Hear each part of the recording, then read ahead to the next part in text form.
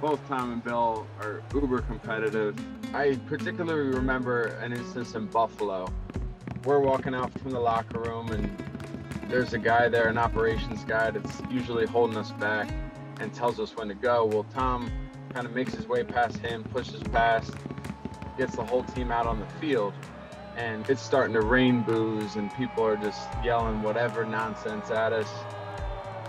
As they introduced us over the loudspeaker, he looked back at us all and he said, "F them all."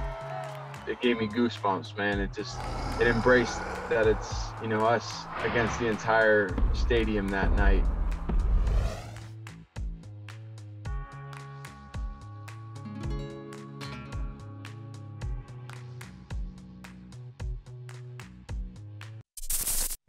Thank you for watching ESPN on YouTube. For live streaming sports and premium content, subscribe to ESPN+.